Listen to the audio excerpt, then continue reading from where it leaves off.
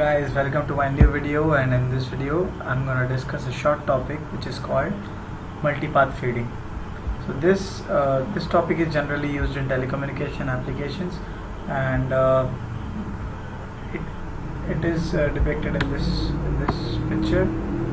So at transmitting end, which is a mobile phone, the signal are transmitted to the receiver, which is called base trans receiver station, and what happens is there are large buildings.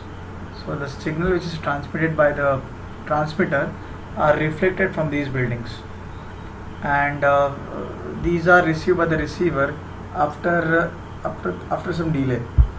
So the reflected signals are delayed as compared to the direct path signals, and this arrives at the receiver later than the direct signal. So this causes a fluctuation in the amplitude and phase of the combined signal at the receiver.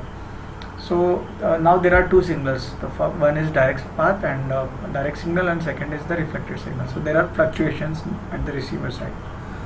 So this is what is a multipath fading. So in order to reduce this, we use digital equalizer at the receiver side.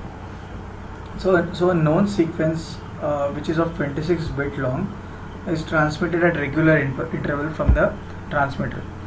So because of this, the receiver gets an idea of how the digital filter should be.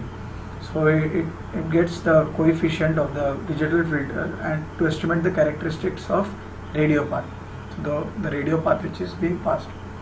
So by using this, it gets an idea of transfer function and enables the receiver to determine the most likely transmitted bit sequence. So hence it is very used. It gives an idea. The 26 bit gives an idea of how the environment is, and accordingly it demodulates the signal. So that is what multipath fading is. So thanks for watching, guys, and do subscribe.